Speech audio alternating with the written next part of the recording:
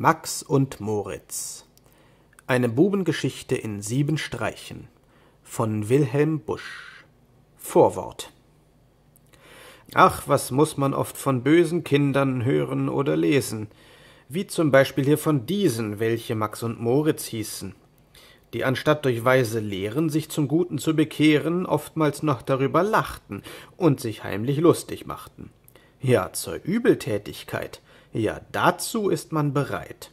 Menschen necken, Tiere quälen, Äpfel, Birnen, Zwetschgen stehlen, das ist freilich angenehmer und dazu auch viel bequemer, als in Kirche oder Schule fest zu sitzen auf dem Stuhle. Aber wehe, wehe, wehe, wenn ich auf das Ende sehe.